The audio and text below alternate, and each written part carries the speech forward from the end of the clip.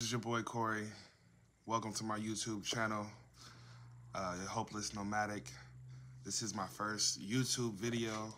This is very new for me. This is not something I really prepare for like that. The whole purpose of this channel is really just a diary for myself. If I get people along my road and my journey, that can relate to what I'm going through or have been through what I've been through, or even thinking about, taking a similar type of road. This is for something like that, If you see me looking over to the right, it's just my notes, my board. I got my talking points just to keep me on topic, because I will rant and get off topic and do do a bunch of stuff like that. So welcome again to my YouTube channel. Not really a big talker, but this is my form of therapy. So the purpose of this channel, like I said, was just a diary for me, just a record to go back and look at where I started and where I'm coming from to where I'm going to end up.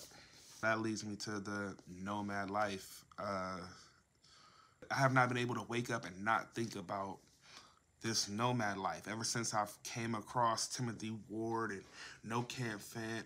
Ever since I came across them, it's all I can think about.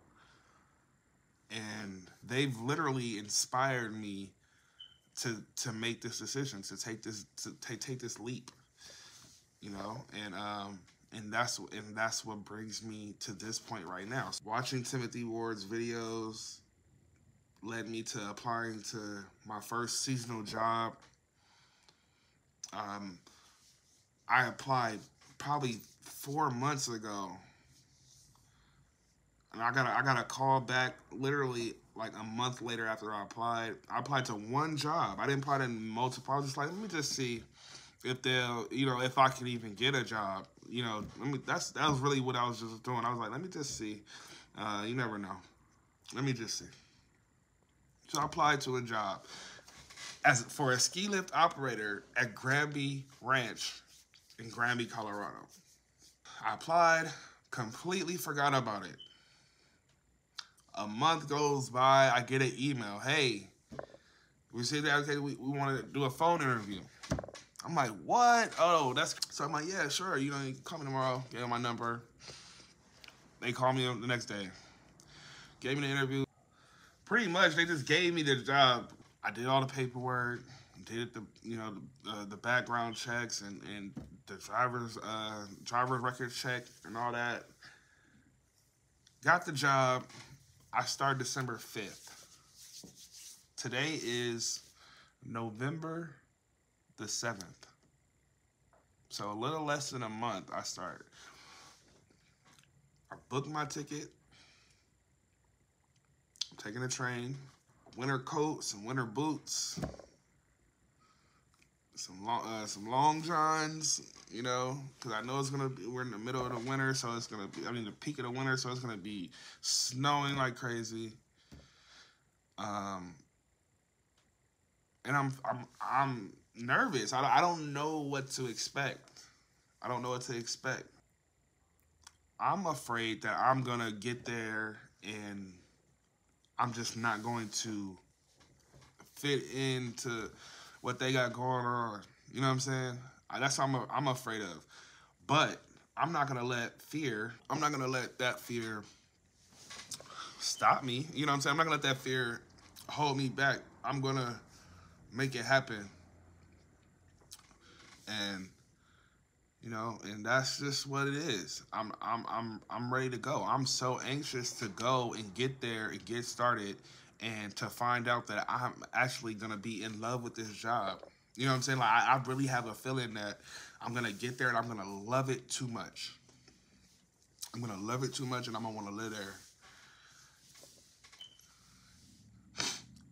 That's not a bad thing, but but the whole point of me doing this seasonal work thing, it's not It's not for the money. I mean, the money is good.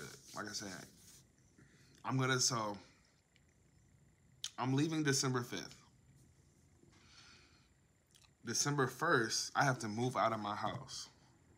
November 7th, I have to get everything in this house, and I have to get it out by December 1st. Drop all my stuff in storage, and then drive from Southern California to Utah and catch a train from Utah to Granby. This is all on me. Nobody in my family went to the military. My decision. I broke that curve. I broke that cycle of going to high school, going to college, graduating from college, going to work at a fucking 9 to 5 and be fucking clocked in, clocked out slave people, man. Everybody did that but me. I'm not going to, man. I did it for a little bit. I'm not going to say I never worked the job. I worked in 9 to 5 before. Don't get me twisted. I did what I had to do. But I'm going to travel. I'm going to do what I want to do. I'm going to live my life the way I want to live my life. If I want to wake up and go to fucking Florida tomorrow, I'm going to fucking wake up and drive my ass to Florida. Like, that's how I want to live. I'm going to take y'all throughout my journey. Like I said, it's November 7th today. I leave December 2nd because I have to get there. I'm going to get there a day early so I can check in and all that, and get situated and check out the area before I start work that following Monday. So I'm going to get there on that Saturday. Give me the end of Saturday, Sunday. Go to work that Monday. I'm going to keep y'all updated. It's going to be a physical transformation, workout journey, life journey, spiritual journey, seasonal work journey, this nomadic journey. We starting it off. I appreciate y'all, everybody that checked us out. Make sure y'all like and subscribe and follow.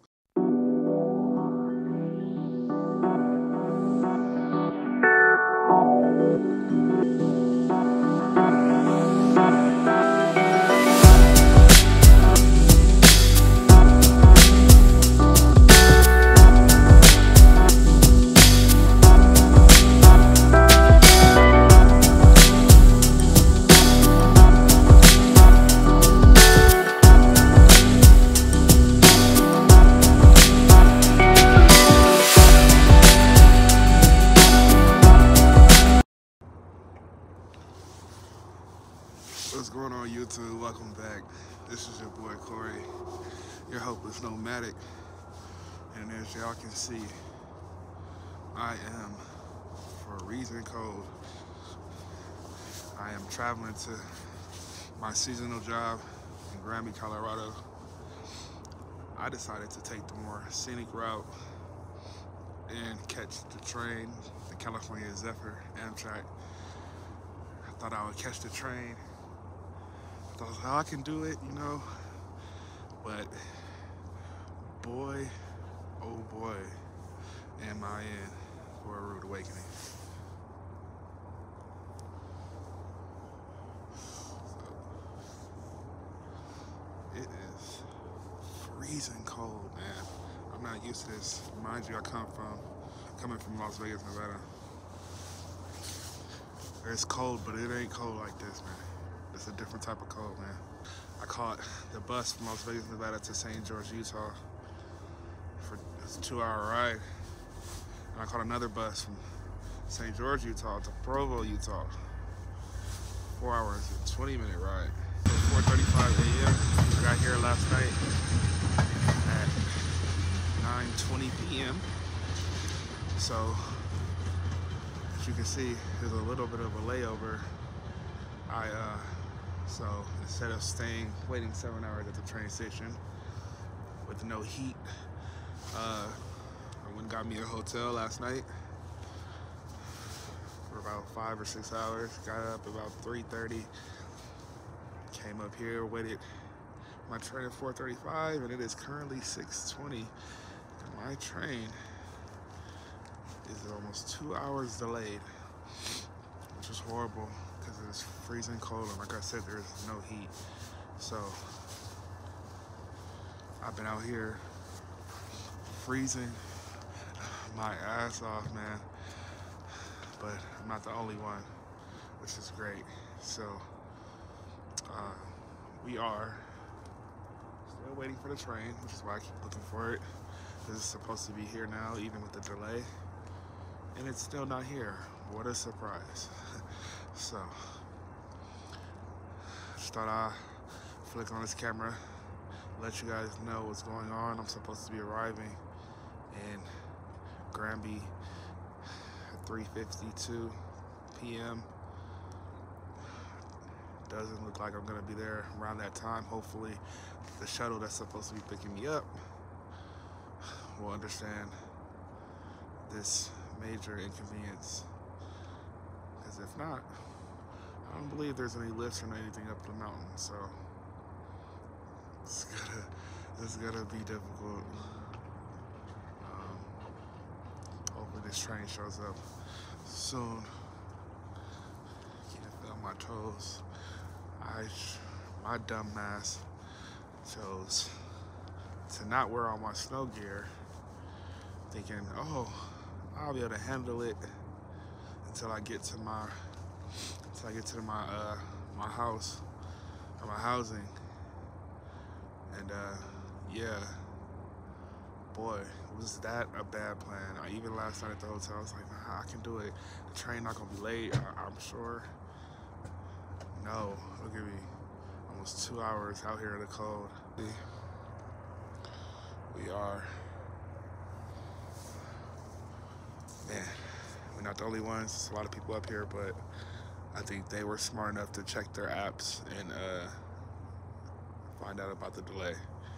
Once I get on board the train, hopefully it's sometime this morning, sometime early this morning, we'll see. Hopefully, man. So, we'll rock with y'all, man.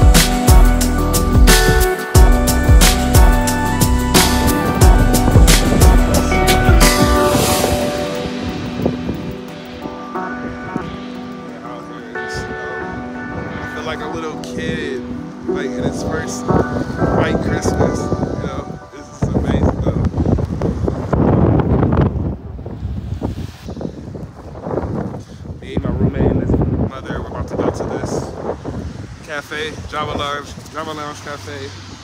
This is amazing, man. I'm so blessed and so fortunate to be here to experiencing this. I know we got a long time ahead, but this is gonna be amazing. So, yeah.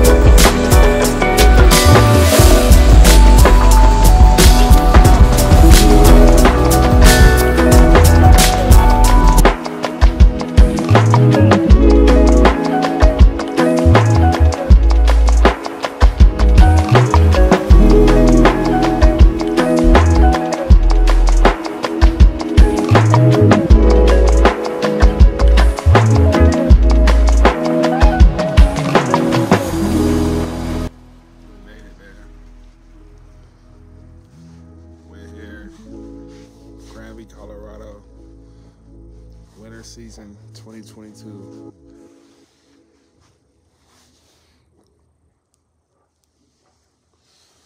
As you can see, the conditions are beautiful. This is amazing.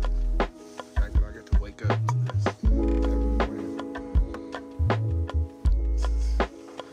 I can't even explain the feeling.